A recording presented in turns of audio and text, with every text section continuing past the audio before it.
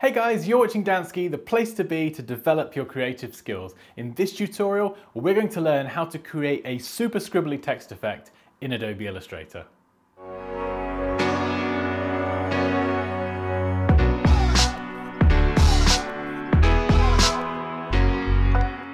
Rightio, so we're now in Illustrator and you can see an example on screen of the scribble effect that we're going to be creating.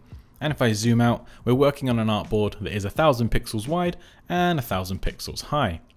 So let's select this and delete this. And if I select the type tool and just left click anywhere on the artboard, I can then type some text. And we'll just scale that up holding shift. And from the character panel at the top or on the right hand side, we can select our font properties. So I'm using the font Gotham Bold, and I think the size I'll set to, we'll go for 120. And I'm going to reduce the tracking as well. So I'm going to set this to -40 just to bring all of the letters a little bit closer together. But all of this is still fully editable. And you can do this for text, for shapes with fills, for shapes with strokes. Anything created in Illustrator can have this effect applied.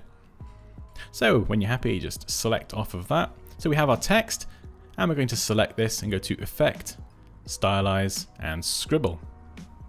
And it will bring up this dialog box here, and you can select the preview box at the bottom just to preview any changes you make in real time. And we're going to go through each of these now just to understand exactly what they do. And to start with, you have a ton of different presets, so we can click through these. So we have childlike, for example. That's probably something that my son would do, to be fair. He is 2, so I will give him a break. But we have loose, sharp, sketch, lots of great starting points. I'm going to start with default for this tutorial. And of course, the first thing is to adjust the angle. So you can type in a number here in degrees, or you can grab this and just adjust the angle of your scribble. This is the direction that the lines are going to be running along. Now the path overlap adjusts whether the path is a little bit more on the inside or the outside. So if I bring this to the left slightly, you can see it starts to contract and become a bit smaller. If you do have a decimal place on any of these settings, sometimes it doesn't render correctly. So I'd always round that up to -6 pixels instead of having like a 0.1 and 0.2. And you can see it gets a lot smaller there. And if we just remove the minus sign and we'll go for +6. And as I gradually increase this up, you can see it just expands more around the outside. So we have inside or outside. Or we could just set this back to 0 and it will be straight in the center. Now all of these, whether it's the path overlap, the curviness or the spacing, they have a variation slider underneath. Now if we drag this to none, there will be no variation in how the paths overlap, whether it's on the inside or the outside. Or we can drag this slider up to create a wider variation. Essentially this means making it more random. So if I just drag this up slightly to 3 pixels, you can see, okay, we can still read the word, but it's just become a little bit rough around the edges, a bit more scribbly, for want of a better word. We'll go for 6.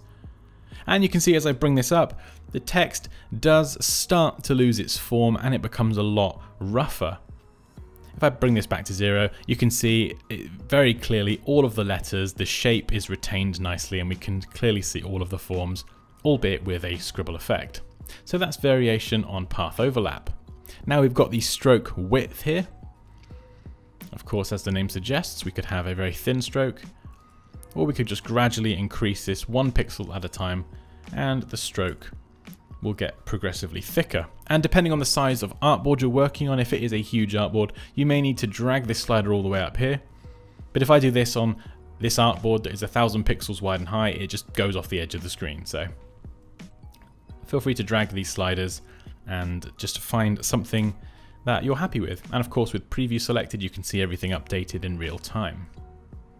So next we have the curviness. So if we drag this down to 0%, it is, as the name says, very angular, very sharp edged, very hard edged. I mean, as we bring this up, let's just bring that stroke width down. As we bring this up, it becomes more loopy. So much more rounded, much more curvy. And at the very extreme, it looks something like this, which might be what you're going for. But if I bring this about halfway, we can again adjust the variation And this will just make it a lot more random and a little less predictable in its style. So you can see the difference here. Angular with no variation, and as I bring this up, it just becomes a little bit more random and there's a bit more variety in the curviness on each of the strokes. And the same for spacing really. So at the moment the spacing of the scribbles, the lines are very tightly packed together, and we can gradually increase this and it becomes considerably looser. So that's basically illegible. So we'll start small. You can see just around the edges that little kind of scribble, and as I slowly bring this one up, you get a much more defined scribble effect. And the letters, as I say, are still very much defined. We can increase the variation there. But if you do want the letters to be less kind of defined and a bit more scribbly, again, it's just back to the path overlap variation, and we just bring that up a little bit. And it just creates that much more scribbly, childlike, hand-drawn look. And when you're happy, you can click OK. And from the Appearance panel on the right, or if you don't see this, just go to Window, down to Appearance. And you'll see this listed as Scribble. And you can turn the visibility of this effect on or off. You can drag it to the trash if you'd like to delete it, or you can just click on it and it brings back the Scribble options box, and you can edit all the settings and click OK. And this effect will stay editable, and you can type in some new text, or if it's on a shape with a fill or a stroke, you can edit that and it will still keep this effect. Now, while it's editable, and that's great, if you are creating this as part of, let's say, a more complex illustration or a logo or something, and you'd like to go ahead and start using Pathfinder tools and combining shapes or whatever it is, and you need to convert this to outlines or expand it, just select this, go to Object, Expand Appearance, and this will no longer be listed on the right hand side. You cannot edit the scribble effect, but now we do have a shape with a stroke,